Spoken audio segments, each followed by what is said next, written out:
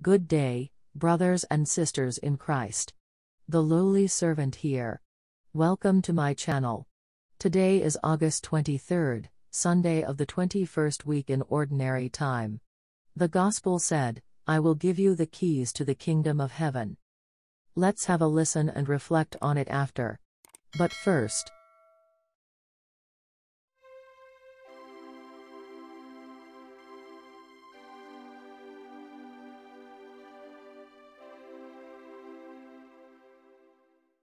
the first reading is from the book of Isaiah.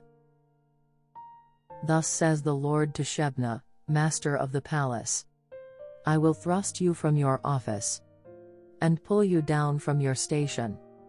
On that day I will summon my servant Eliakim, son of Hilkiah. I will clothe him with your robe and gird him with your sash and give over to him your authority. He shall be a father to the inhabitants of Jerusalem and to the house of Judah. I will place the key of the house of David on Eliakim's shoulder. When he opens, no one shall shut. When he shuts, no one shall open. I will fix him like a peg in a sure spot, to be a place of honor for his family. Responsorial Psalm. Lord, your love is eternal. Do not forsake the work of your hands. I will give thanks to you, O Lord, with all my heart. For you have heard the words of my mouth. In the presence of the angels I will sing your praise. I will worship at your holy temple. Lord, your love is eternal. Do not forsake the work of your hands. I will give thanks to your name, because of your kindness and your truth. When I called, you answered me. You built up strength within me. Lord, your love is eternal. Do not forsake the work of your hands. The Lord is exalted, yet the lowly he sees, and the proud he knows from afar. Your kindness, O Lord, endures forever. Forsake not the work of your hands. Lord, your love is eternal. Do not forsake the work of your hands. The second reading is from the letter to the Romans. Oh, the depth of the riches and wisdom and knowledge of God!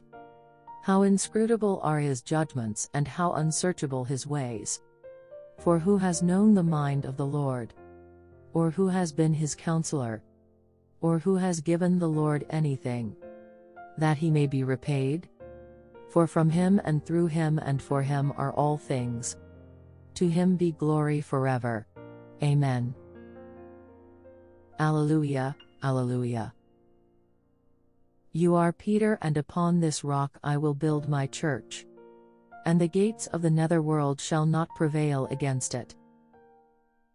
Alleluia, Alleluia. The Gospel according to Matthew.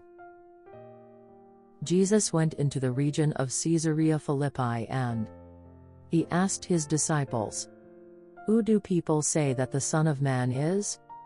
They replied, "Some say John the Baptist, others Elijah, still others Jeremiah or one of the prophets." He said to them, "But who do you say that I am?"